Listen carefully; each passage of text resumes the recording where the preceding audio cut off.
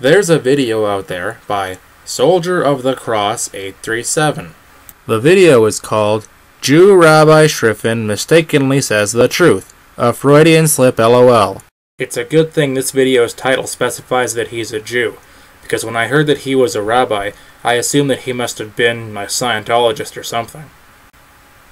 Cross Warrior, Soldier of the Cross 837, he is like fighting against the evils of the world, which are embodied in international Jewry. Dum dum dum. And he provides this video of this rabbi who apparently lets it slip out that Jews are evil, I guess, or something. There's no racism here. Just walk a mile down the street to the nearest synagogue and you'll find it there. Synagogue, excuse me, mosque. Now, if you were a simple-minded fool, you might say, well, he's a rabbi. He's used to saying the word synagogue, not mosque. So when he had to mention the name of a place of religious gathering, he automatically said synagogue rather than mosque, and it doesn't really mean anything at all. Well, Warrior of the Cross 837 knows better than you. He knows that that's a Freudian slip. A Freudian slip, you'll remember, is when you accidentally say the truth. You think that you're making a mistake. You think you're making a slip of the tongue.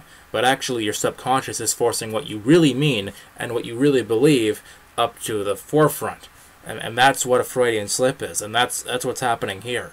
So this rabbi actually wanted to tell a large crowd of supporters that synagogues are full of racism. And his subconscious forced that to the surface. It forced him to say that and reveal to the world that in fact the Jews caused 9/11 or something. I haven't watched any other of Warrior of the Cross 837's videos, so I'm not really sure what particular brand of Protocols of the Elders of Zion style anti-Semitic nonsense he happens to subscribe to, but I don't know, something in that vicinity.